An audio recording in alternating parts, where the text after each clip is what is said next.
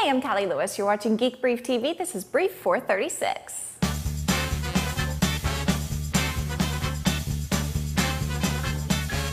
Yahoo! Can I have a little word with you? What's up with the keep me signed in for 2 weeks thing? I'm sure there's a security argument involved, but please, if I promise to be careful, maybe I could take care of security on my end and you guys could let me stay signed into my delicious account indefinitely? Please?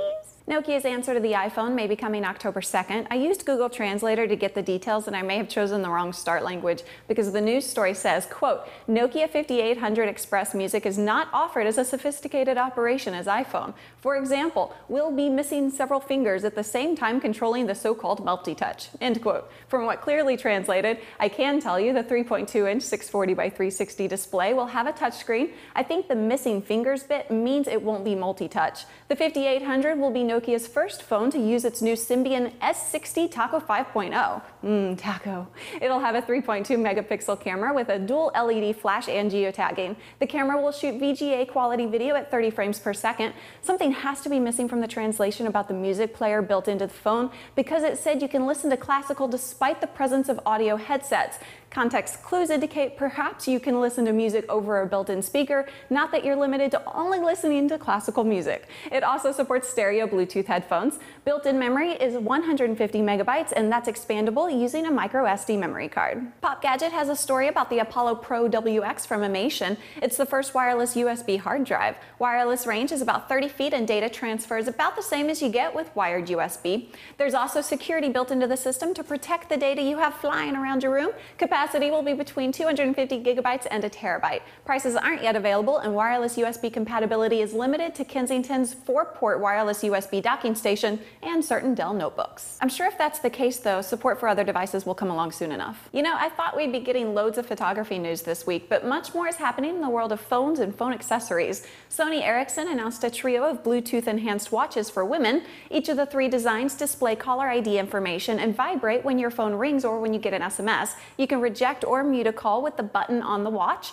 Even cooler, you can use the watch to remotely control music on your phone. The Sparkling Allure Edition is aimed at the funky fashionista. The Contemporary Elegance Edition is for the young mobile professional, and the Evening Classic Edition is the casual every woman's watch. If number 1, you live in the UK, number 2, you have a landline, and number 3, you have Stanley Kubrick taste, have a look at the Colombo Two. The landline telephone has a 2-line dot matrix display for caller ID, a white backlight, a 100 name and number phone book, 10 ringtones, a digital answering machine, it's wall mountable, and it comes in 3 colors. Expect to see one in a boutique hotel near you. I like the phone, but even more, I like the online store that sells it. It's called Calico. If you're a design geek, it's worth a look. Underneath the logo on the website, it has a quote by William Morris I want to live by. The quote is, have nothing in your house that you do not know to be useful or believe to be beautiful. I think I may have said this before, but Neal's a laundry geek. He dreams of the perfect laundry room, and he's always saying, oh man, I have this great idea for a laundry room.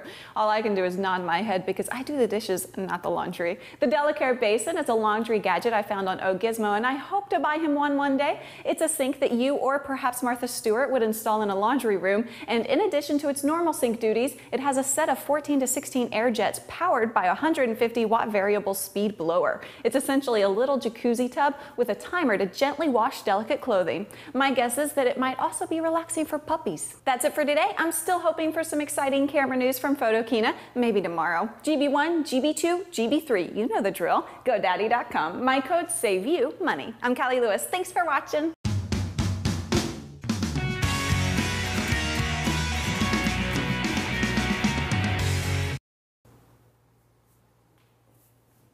I do bad puppy dog eyes. Whoa, whoa, whoa. Sorry, I'm being such a dork.